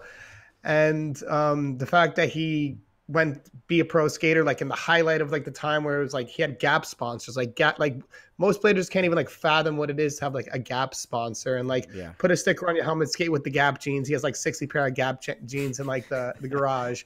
Is hilarious. And then like to go on to like fighting 33 to 44, and now he's I think 47, 48. I would have to check, but he's still competing in like this like high endurance, like crashed ice stuff. It looks great. Looks like he's like in his 30s, like from like this activity all the time, and still such a big advocate for rollerblading. It's crazy. Like a lot of the people who've been involved in this, and I think it was like one of the reasons like we were interested in starting this podcast. Like a lot of the people that are like have been involved in rollerblading are like some of the most interesting people, like, and it, like that's within rollerblading and like outside of rollerblading, like the trajectory of their life going in such like different ways and different paths, and ending up landing on his feet and like being like a business owner of like how many, I think he said like 40 something different facilities, going from managing a place to owning the places. Like had a meeting before this podcast to talk about multi-million-dollar deals with other things. It's just sick. It's really interesting to see, and it's we have such a fascinating community. Do we have him back? No, not yet. But Okay. he does make a good point. I saw though. you looking to the side. Yeah, I'm just so I checking thought to we see had if he. I'm just checking to see if he comes back in anytime soon. Okay. He might have. I don't know if he's on his phone and need like a charge or something like that. Hopefully, he comes back soon. But that just shows how staying active. I mean, he could have good genes too, but staying active really keeps you young because he's luckily able to do all this stuff, stay active. It doesn't seem like he has a 40-hour week, sit at an office kind of typical day job type of thing. But you know, I guess that's what he does. He's that kind of person. He's active. I think a lot of us are like that too. Like if we didn't have the option to stay inside, cooped up, I know I'm like that. If I'm home working for like a couple hours, I'm like, I got to get outside. I got to skate. I got to ride my bike, something. And it keeps you young, and stuff like that will help us skate longer. And you know what else will help us skate longer? If you check out Jump Supplements. Jump Subs. If you go to jumpsubs.com, we have a lot of supplements to keep you younger too. You know, if you're having problems with your joints, we have the Ultra Joint Flex. We have the Platinum Turmeric multivitamin with energizing B vitamins. We have the krill oil for joint, brain, and heart health. So give it a shot if you also want to stay young. Check out jumpsubs.com. If you're watching on YouTube, check out the link in the bio. And also, if you want to support us in any other way, check out our online store too. We have a bunch of cool shirts, mugs, hats. The winter's kind of leaving us right now, but maybe for people in the other side of the world, we have our Jump Street hoodie is still available on our online store. So check them out if you want to support us. And we would greatly appreciate it as we still wait on Mike, which I hope he comes back soon. Well, it's always good to have a hoodie anyway, like even if it's a different time of the year. But it's a good time to bring back the tank tops. We got the tank top season. The tanks. Yeah. The tanks are always good. Well, you know, we can show that we didn't get the opportunity to show. We do have a clip of Mike's, one of Mike's earlier fights. This is like one of the first clips that I saw like in like 2010 when I was looking back to like, wait, Mike's cage fighting now? So I YouTube his name and this fight comes up and I was like, okay, there he is, like, you know, doing his jujitsu. His knockout's pretty serious. Yeah, this other guy looks serious. Oh. Bang.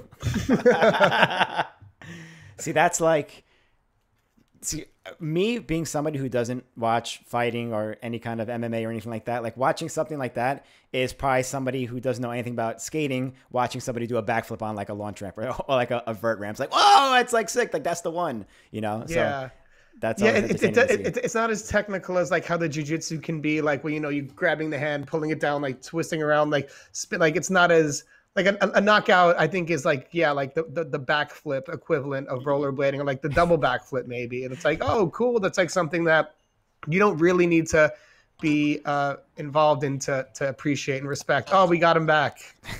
Welcome back. All right, guys. No, it's all good. Happy to have you back. iPhones suck. Battery died? You guys hear me okay? Yeah. We hear you. You're fine. Cool. Sorry about that.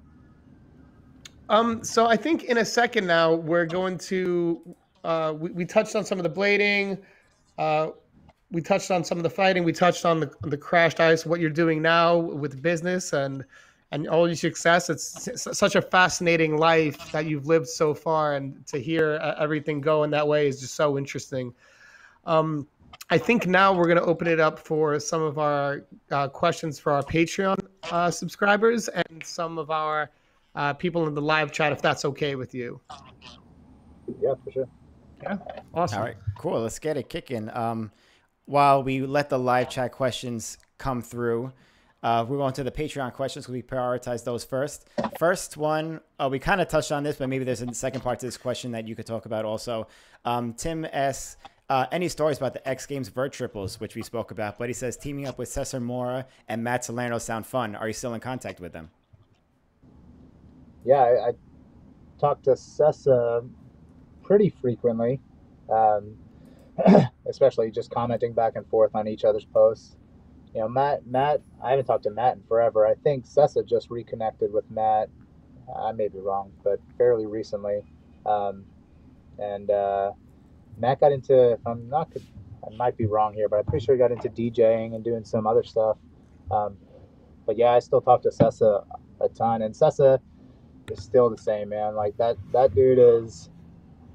guy is 100% hard. Like, I've never met anyone in my life that cares more for other people than Cessa does. Like, he he gives 100% of everything he's got to whoever's around him, whether that's his new wife, his skater friends, the people he was mentoring, and most importantly me. Like he, like from the first 95 NIS, he like basically took me under his wing and was like a mentor. So yeah, it was great. It was, like I said earlier, it was the best of times, and it was a super fun event, and yeah, those guys are just the best. So Yeah.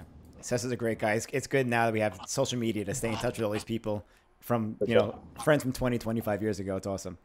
Our last He's Patreon- he's also Sesser's. I just want to say about Sesser, he's a bit of a ninja. Like, you know, someone who, you've trained boxing, so you know a lot of boxing. Like, you're doing a lot of jump rope.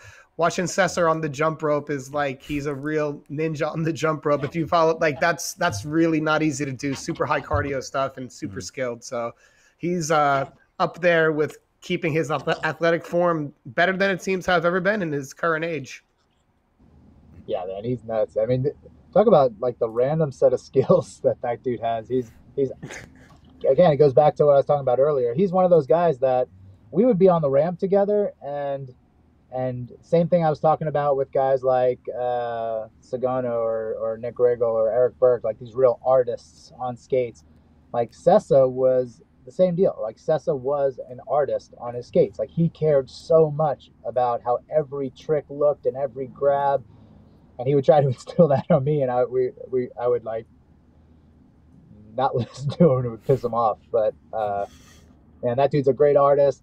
If you've ever seen that dude with a yo-yo, it's insane. We used to walk around the airport, and like he'd like get a crowd of people watching him play with his yo-yo and jump roping, juggling with a soccer ball. It's bananas. Like, it's crazy. Also, yeah, that soccer dude, he was like pro level soccer player before he started skating.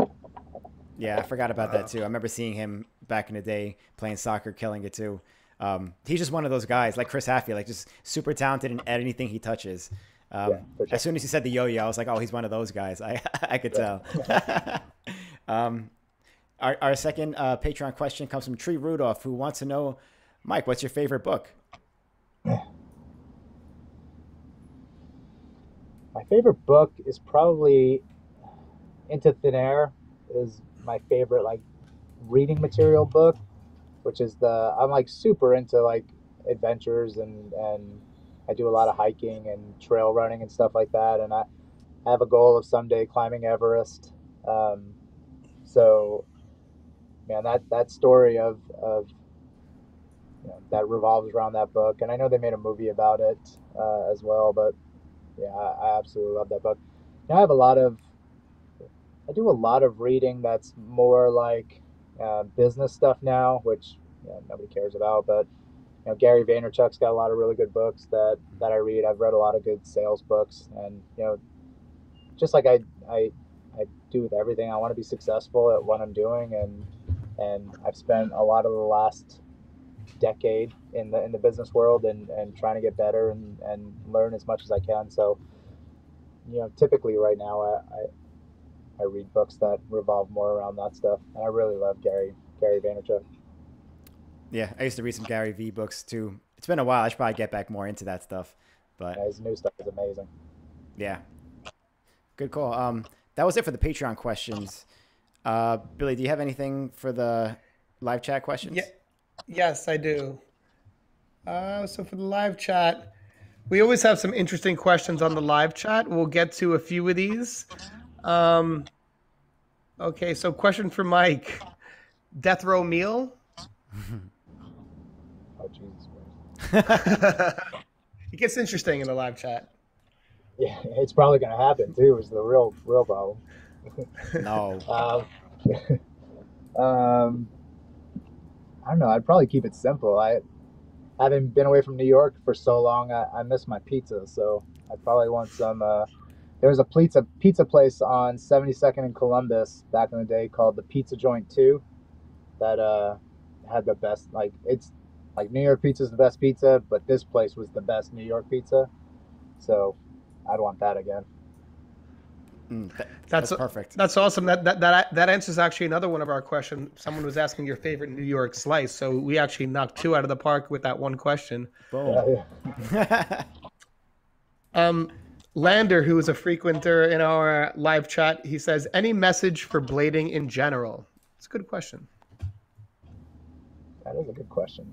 You know, it's so different now. I mean, the ability to get out there and use social media and, you know, have this kind of platform to show what you're doing. I mean, I've seen the guys that are doing it and doing it right. I mean, I knew Derek Henderson back in the day, you know, when he was a kid when you know, you go back into the late 90s, early 2000s, he was super young in comparison to my old ass.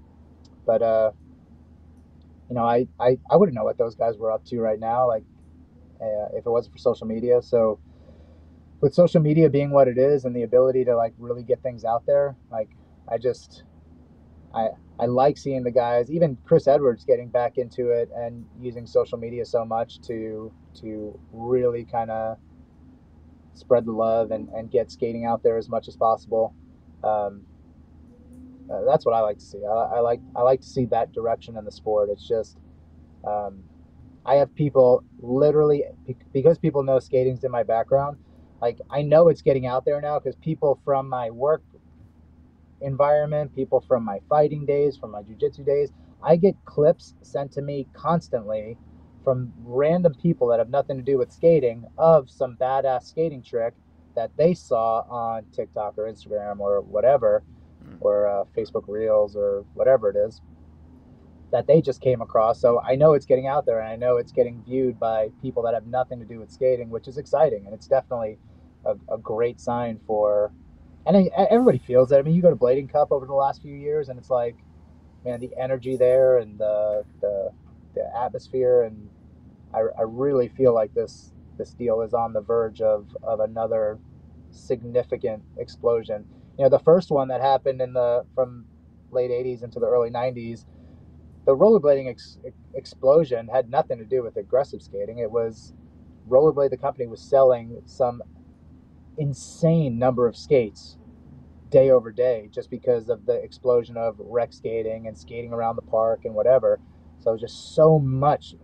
I mean, everyone on the planet was buying rollerblade skates during that time, so there was just so much money coming into it. Whereas I think this next one that's kind of on the, like, starting to happen right now is going to be so much more just pure, and it's going to be about the stuff that we do and not just us kind of lumped in with everything else that is being done on a pair of rollerblade skates or inline skates, whatever you want to call it. So I think this and skateboarding went through the same thing. Like, skateboarding had its 80s skateboarding, and then that next kind of phase was the one where it was really just all of its popularity and all of its energy came from the stuff that we were doing, and it's exciting to see. I think it looks bright here for the next 5 to 10 years, and I expect big things. I love that energy. So we got a couple more good ones. I will take these, and then I will ask you our final questions, and then we'll let you go. But I just want to say thanks again for joining us on this podcast. It's been amazing to like catch up with you and everything. And if you're watching us live, as Austin's showing right now, please hit the subscribe button and the notification bell. Matt Gallego and someone else asked this further down in the chat too. You compete in a lot of different things. What do you enjoy competing in most, and why? That's a good question. Honestly, I am. I'm super, super, super competitive, and I love the feeling of competing. I think that's an easy answer, honestly. Fighting is my favorite thing to compete at. The only toss-up is something like fighting and something like running is just, those two types of sport are just as pure forms of competition as you can get. Like, people were racing from here to there since the birth of humanity. Like, Like as a kid, it was like, I'll race you to the stop sign. And there's nothing else that goes to it. We're both going to start from here. We're both going to finish there. Whoever gets there first wins. It's that simple. There's nothing else involved in it at all. You know who win. It's a simple form of competition.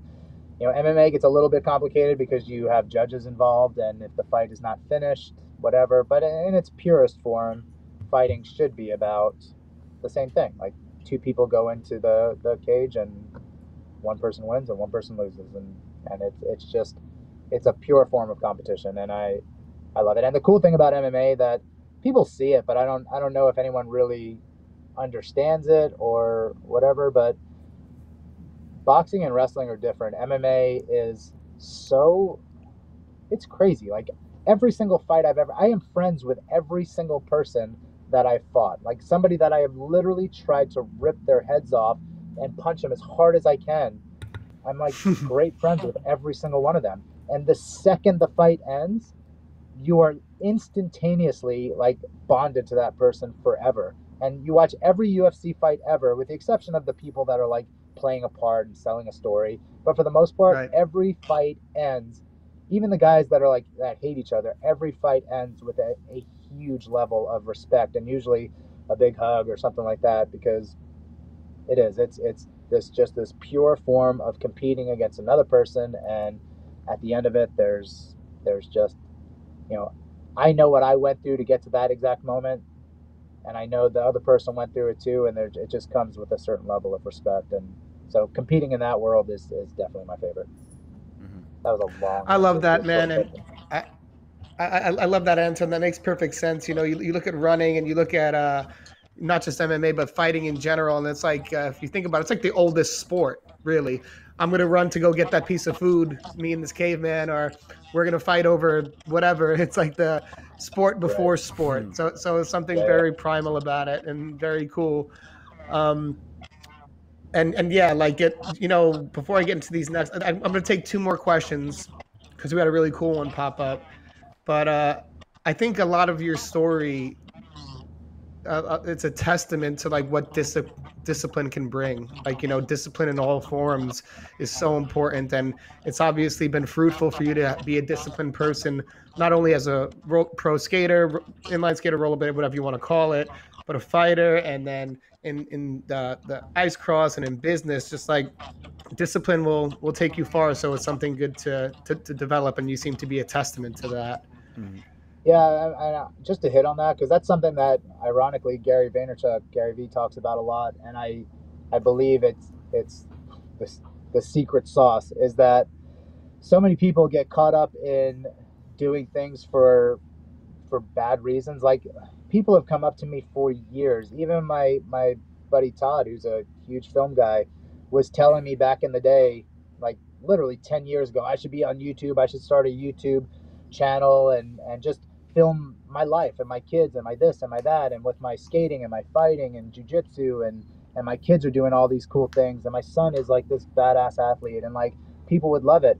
But at the end of the day, I have no interest in carrying around a camera, editing film. It's just not something I love. So if I were to do it, I would be doing it purely for the fact that I thought it would make me a bunch of money and whatever. And I know that I would not have the dedication or the drive to do something if it was built around that. But all of those things that we're talking about, like, man, I wasn't doing jiu-jitsu because of any impure or any financial or anything. I was just doing it because I loved it. So it was super easy. It's so easy to be dedicated and driven to do something that you love to do. Like skating was this thing that I would drive 7 hours round trip and pay $40 in gas and $20 in park fees to get to skate. So, and like when you're doing something that you love that much, finding the drive and the dedication, it's almost a non-factor. It becomes easy.